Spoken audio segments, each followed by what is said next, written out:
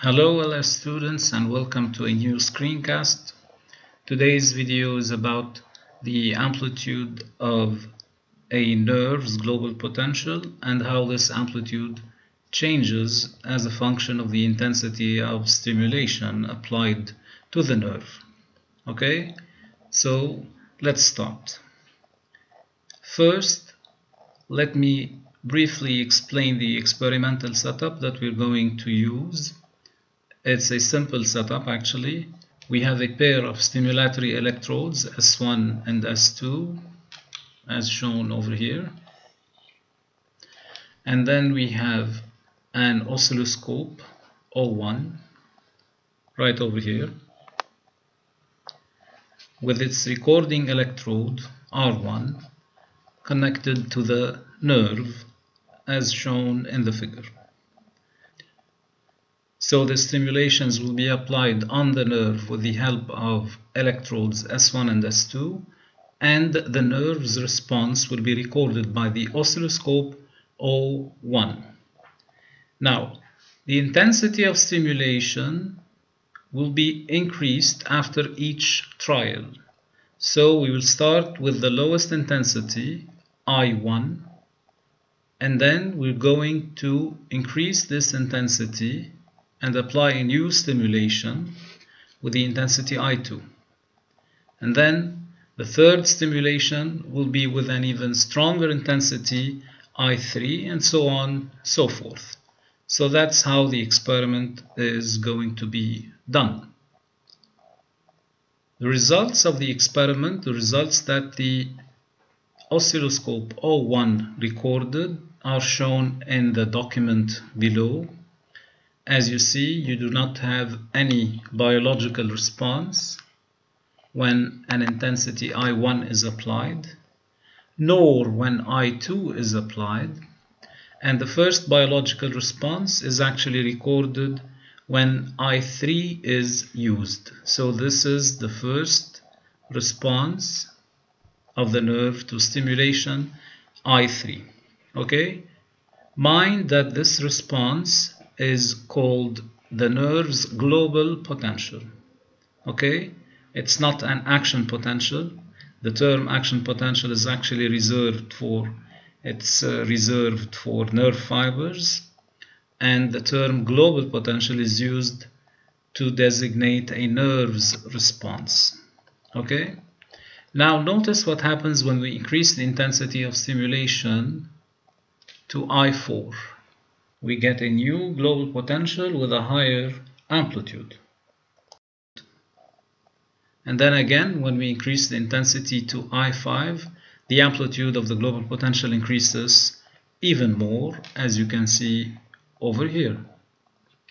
However, upon increasing the intensity of stimulation to I6, the amplitude of the global potential remains the same. It remains unchanged. So why is the amplitude of the global potential increasing from I3 to I5 and then stabilizing and maintaining its maximum amplitude beyond I5? That's the main question we're going to answer in this video.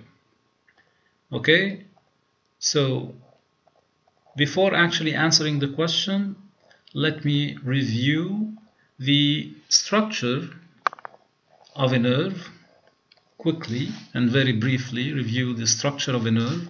As you can see in this nice figure, the nerve is composed of bundles or fascicles of nerve fibers. Okay? So we have a lot of nerve fibers, and the nerve itself is a cable-like entity with a lot of nerve fibers within it. Okay? Now, some of these fibers are myelinated, others may not be myelinated. Some are thin, others are a bit thick. They do not have to be identical. Okay? So now that we have a clear understanding of what a nerve is composed of, let's move on to the actual experiment. I'm going to use a simulator to show you the experiment and its results. So let's go to the simulator. Okay, so in this simulator we have the nerve and we have the oscilloscope connected to this nerve, and we can set the intensity of stimulation, and then we can stimulate by simply clicking this button. The first stimulation with intensity I1 had no effect on the nerve.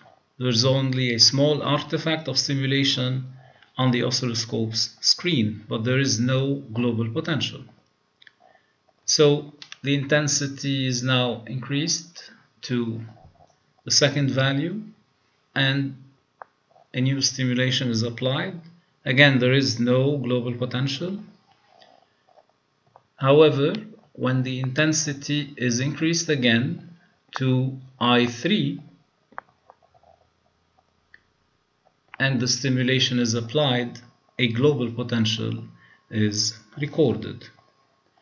Okay, now the yellow tracing you see on the oscilloscope is actually the previous recording, the one that was obtained with the intensity I2.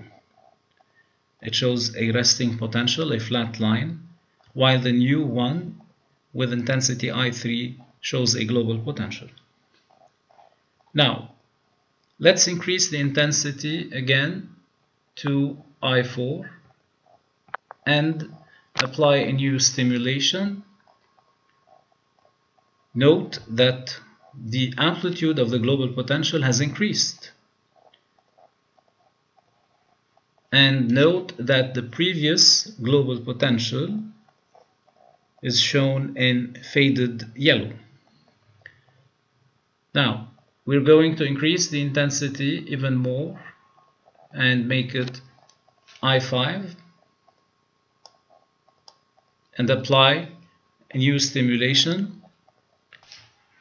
And again, the amplitude of the global potential increases as shown on the oscilloscope. And finally, we're going to increase the intensity to I6 and apply a new stimulation, but this time the amplitude of the global potential remains the same. It doesn't increase anymore. So again, why is it that there's no amplitude, there's no global potential for intensities I1 and I2? And why is it that the amplitude of the global potential increases as the intensity of stimulation increases from I3 to I5? And then why does it remain constant beyond I5? These are the three questions we're going to try to answer in the following slide. Okay, so in this view, we have a virtual window into the nerve. Okay, it's not an actual tear in the wall of the nerve, it's simply a virtual window allowing us to see the inside of the nerve, allowing us to see the nerve fibers within this nerve. Okay, and I'm going to start by stimulating the nerve with the lowest intensity, I1. There's no response. There's no electrical activity, no action potentials in the fibers within this nerve. And the same goes for I2. There's no response, no activation of any fiber whatsoever in this nerve. However, when the intensity is increased to I3, and keep an eye on the fibers within this nerve, we have activation of some of the nerve fibers in this nerve.